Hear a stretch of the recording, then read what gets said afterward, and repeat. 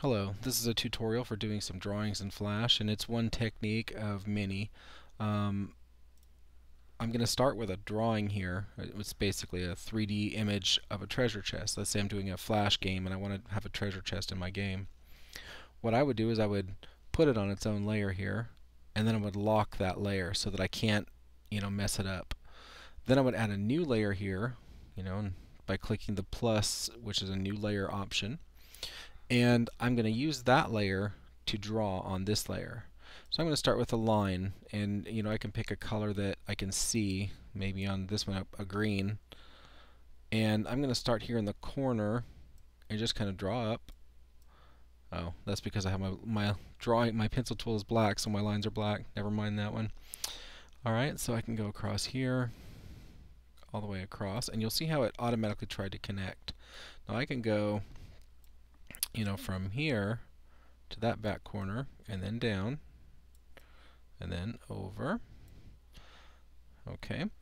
And what I want to do now is I want to turn off my magnet tool here.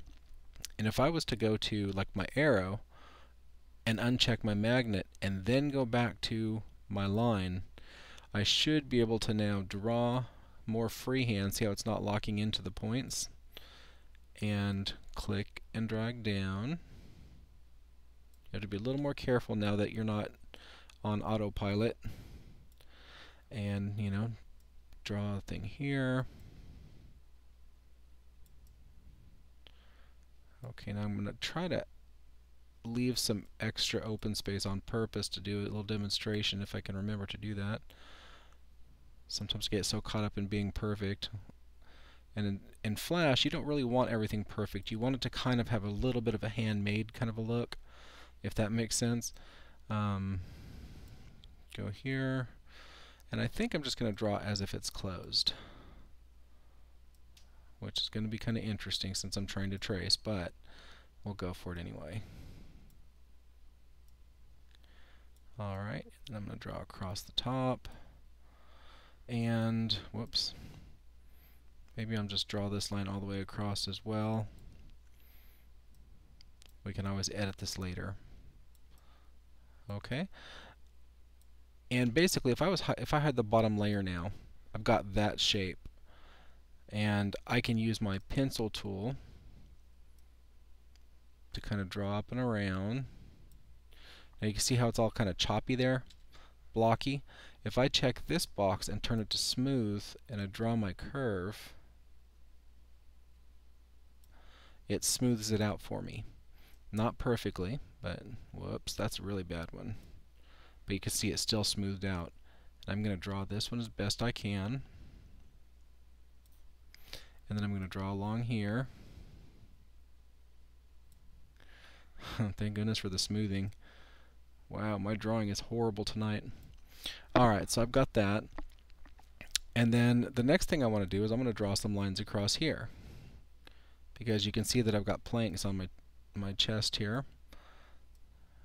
And again, I'm just going to kind of draw them straight across, and I'll tweak them here in a second. Now what I would do is I would go to my arrow tool, and I would click and drag these planks kind of in a bowed shape.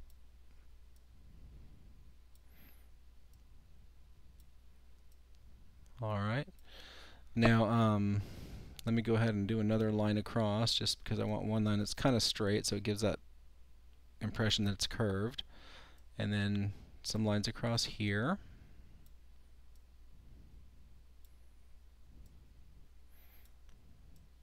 I feel a little silly tracing something while people watch me, but I think you'll see what I'm talking about when I'm done.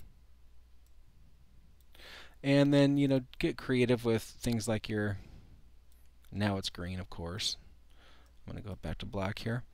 Get creative with things that you're making on here. And I'm going to go ahead and hide the bottom layer. And you can see I pretty much have a treasure chest.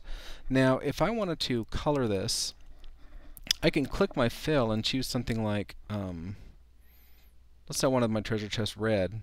Now when I go to fill it, it fills this, but maybe I don't want it to fill the whole thing. I just want it to fill the end. You see this little gap right here?